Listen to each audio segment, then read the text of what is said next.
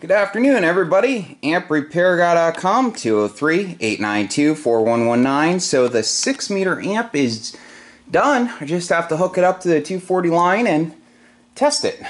I got something else done, a slick trick I thought of, and I implemented it. So I'll go over that. I'm going to show you everything here that I did. So I don't have all the screws in the cover on the power supply part, and I need to clean off the marker here where I mark the panel and clean the front panel up and just little touch-up stuff, but I'm going to go over it all real quick, okay? And I got the screws in the top cover. They're not all the way in. I'm going to take this apart so you can see it. So anyway, you got the plate voltage meter down there, the plate current meter, grid current meter, input tune, pi network, output network, which is a regular pi. It's a L-pi network. This covers the entire 6-meter band. So I've done it this way many times in the past. I've built a lot of amplifiers. I like using these. These are called SuperCon connectors. These are extremely expensive new, so I found a couple that were new, and yeah, they don't match. I have green ones for the receptacle side, and then yellow ones for the plug side. But they are new, but you're not from like a distributor. I think they're like over 100 something bucks each. So you got the twist lock plug. This has the B negative. It has the ground and two 120 legs, so 240 that feed the relay supply in there. Everything's fused. I have not put the fuses in yet. I need to calculate all the fuse sizes. So here's the cathode return. See, it has this type of connection, and it's set up so if this were left disconnected, you wouldn't have an open between the cathode and the center tap. So these are two additional grounds right here.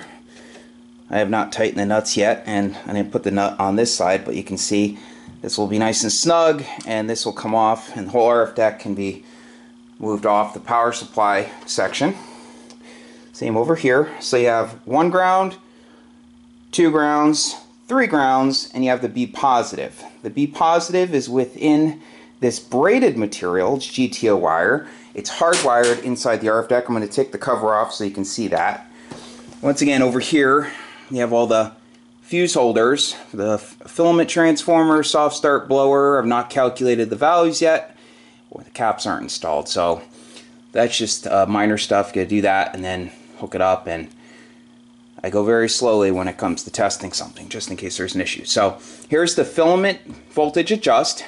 This connects to the variac, so you can run the filament at the rated voltage for 200 hours, then drop it to extend the tube life per care and feeding of Proto tubes. Okay, so I'm going to pull the cover off and show you the inside. These are strain reliefs. I have zip tie on either side. So these are for the filament voltage, for the filament of the tube. And you got the 4-conductor SOOW wire. So this is fed, this is the wire that actually feeds it. This is number 2, and it's 3-conductor. Since nothing in here runs on 120, no neutral is needed, just a ground and 2 hots. Okay, so I'll be back. See you guys soon. Oh, one other thing, the filament test points. All this stuff is covered in the other videos, but some people don't see those, so that's why I'm repeating myself. So I apologize for that, and has 7/16 for the output. Okay, so see you soon. Okay, so prior to taking the cover off, I want to show the cover. This is a perforated piece of metal. The whole RF deck inside is exposed, so no air will be trapped. You know, some people will put the chimney in the top cover. I've explained why I don't do that in the past, because then you can't operate it with the cover off. One, you know, if you're doing testing, and then two, the tube stem doesn't get the proper cooling, and a lot of times it can overheat or it just runs really hot. So, okay, so I'm going to go ahead and take the cover off. It's really thick material. I'm going to take all the screws out, and I will show you how I hardwired the B positive. So I will see you in a second. So the cover's off. Tube is not installed. It'll have a clamp going around to secure the connection right here to the side of the anode. Here's the B positive off the plate choke. This clip will connect to one of the fins. So I have the B positive coming in through the braided material. It goes over to a standoff, and then I have Teflon wire with a piece of Teflon tube over it going to the choke. I wanted a strain relief just in case this was yanked on. I mean, it's pretty secure, but I just, you know, I wanted to add that safety there, so I wouldn't have any stress on the actual choke. So I'm all about safety. I really want things to be safe. Someone can say, well, I'm going to show how it disconnects in the power supply, which is relatively easy. Keep in mind, the customer's going to get this. He can easily now move the RF deck off and, you know, work on it if he had to, if he wanted to do something to it. But it's like, you connect it once, that's it. You know, he doesn't have to connect, disconnect, and, you know, you have those milling plugs, you have other plugs, and that can be dangerous if someone has kids or grandkids, or, you know, you touch it, you know, if you don't, you know, it's just dangerous. So I prefer doing it this way. So if there was a break in the GTO wire, which is rated for 15 kV, it would touch the strap, which is at ground potential. And it's obviously grounded in here. So like I said, 1 ground, 2 ground, 3, 4. It has 4 separate grounds. So very, very well grounded to the power supply section. Okay, so I'm going to pick the RF deck up, place it on the floor, and I will show you the trick idea that I came up with last night. Okay, see you soon. Okay, so here's the idea I came up with last night. I told my buddy Jim, he thought it was pretty slick. So I went to the store and I bought some 1/16 of an inch thick angle aluminum, 1 inch per side. And I dismounted the blower from the 1/8 inch thick T66061 aluminum plate. I cleaned off all the old silicone and I put some non-permanent adhesive between the plate and the aluminum. And then I put silicone on the other side between the aluminum and the actual blower. Then I tighten it up real tight. So the RF deck sits right on top of it, lines up, and I have the pressure interlock over here, the bung thing that will protrude into the bottom of the RF deck. This will have this type of gasket, neoprene. This is way too thin, so I bought some 3/8 material, and it will be the size of the bottom of the RF deck. So this will protrude maybe about 1/8 of an inch thick. About 1/8 of an inch into the bottom of the RF deck. So I really thought this out. It won't be near any components or anything. Originally, like I said in another video, I thought about putting angle aluminum, just a short strip of it on either side, and then have studs come out and just line the holes in the angle aluminum up with the studs, and then put nuts on, you know, to keep it in place.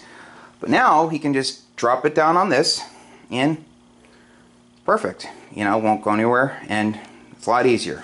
And it looks a lot cleaner. Like I said, I need to use goof off, and I'll get all of this marker off. But it helps to mark plates. Just some advice when you're drilling holes and everything, because, you know, with alignment stuff, you know, it won't, you know, you can get mixed up real quick if you don't. That's my personal lamp. That's where it's on the floor. Okay, so I'll show you the bottom of the RF deck. You can see the square hole, and then there's the hole for the pressure interlock. Okay, so I'm going to pull the cover off. I only have 1 or 2 screws in it, so I'm going to pull that off, and I'll show you how the B positive is connected within the power supply. So I'll be right back. Okay, so I still have to do a final vacuum in here and attach the proper hardware to the plate primary, but I'm going to feed that with a Variac when I go to test it before I fire it up. So you got the B positive coming in, and this side of the ground strap is grounded. You know, the braided material going over the GTO wire, and this is a stud. It's number 10. So there's a nut below the ring terminal. So you got the GTO wire coming out, and it connects to the standoff, which is connected to the fuse. And this goes back to the play voltage meter. Okay, so basically all he's got to do is take the screw out, and there's a internal tooth washer, lock type washer underneath it, and he takes that nut off and the washer, and then this pulls right out. So there's enough slack, as you can see, for the RF deck to sit on the floor. Just slips it in, connects the ground, connects the B positive, and he's ready to rock and roll. So that's about it. I'm very proud of this. Came out really nice. You can see the bottom where I see the silicone. You can see how the aluminum overlaps beyond the flange. So if you ever had to change the blower, which most likely would probably would never have to do, it can come off. Obviously it's just silicone. It's not epoxied on or anything crazy.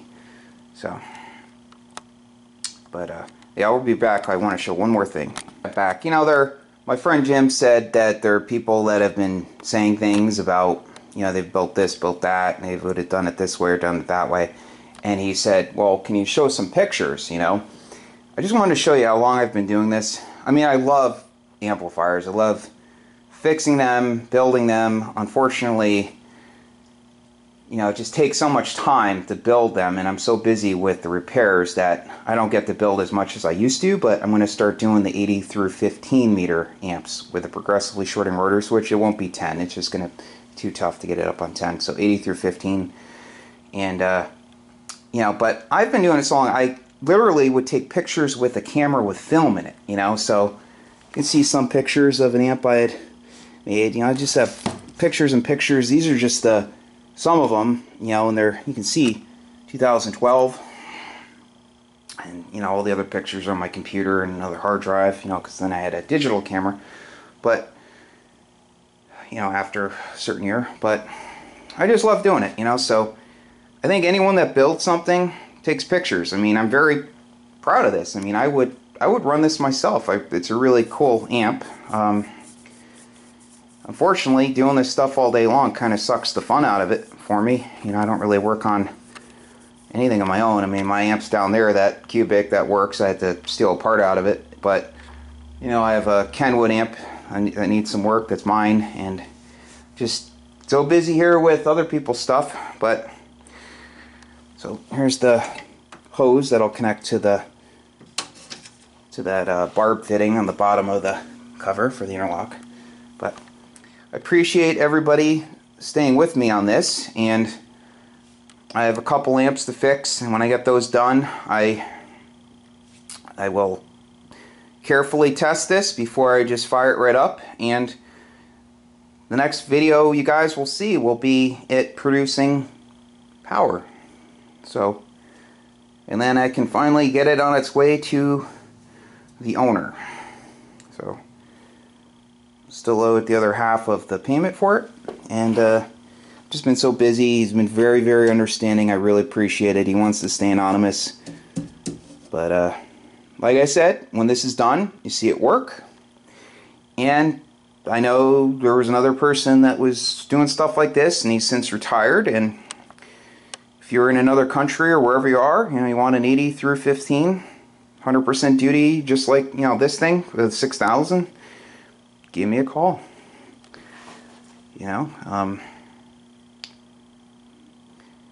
Look just like this or better. So I mean, it'll have a big rotary switch in there, so it won't be monoband like this. But I don't think I've ever seen another. I've never seen another 6-meter amp with this tube in it. I know where there were some custom. I think there was at least one custom Tetrode 6-meter amp made, but it was a basket case, had oscillation issues and all sorts of other negative screen current issues, and just very, very unstable. But this will be a nice, simple, stable, reliable amplifier with a very robust tube. It's a very robust grid, and it won't take a ton of power to excite it to its full output.